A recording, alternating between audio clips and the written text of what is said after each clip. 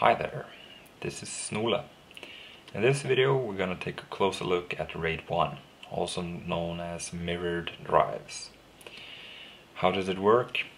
Well, you still require a minimum of 2 hard drives, and what happens in the RAID system is that the RAID controller will keep 2 identical sets of data. An advantage with RAID 1 is increased read speed. We'll take a look at that a little bit later in the video. And redundancy. And the disadvantage is capacity yield, or as I should have written low capacity yield. Well, here we have the example. It's the same as in the RAID 0 video. We have 2 hard drives, 1 terabyte on each of them. We have our trusty RAID controller, and this is what the operating system sees. It sees one terabyte hard drive. This is what I meant by low capacity yield.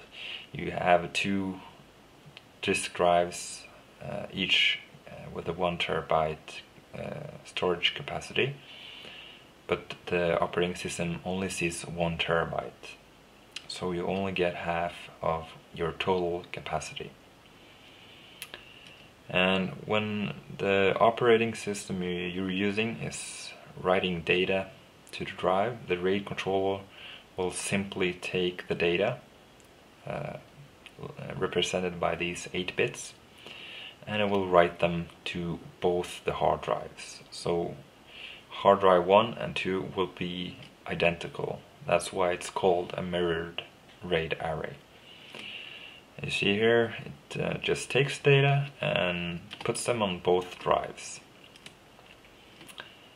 And it's going to keep chugging like that forever, hopefully. What happens in the case of a hard drive failure? You see here, hard drive number 2 just failed, and all the data on hard drive number 2 is gone. But because of it's a mirrored drive, all the data is still available in hard drive number 1. So the operating system will be able to read and write to the disk drive, and no data is gone. All your data is safe.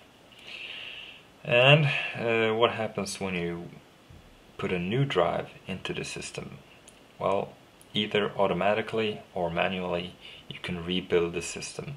What happens is that the RAID controller will just take the data from disk number 1 and copy it to disk number 2. And it will do that until all the data is safely copied. And the result is that you have rebuilt your disk array and you did not lose a single file. And that's a good thing if you ask me.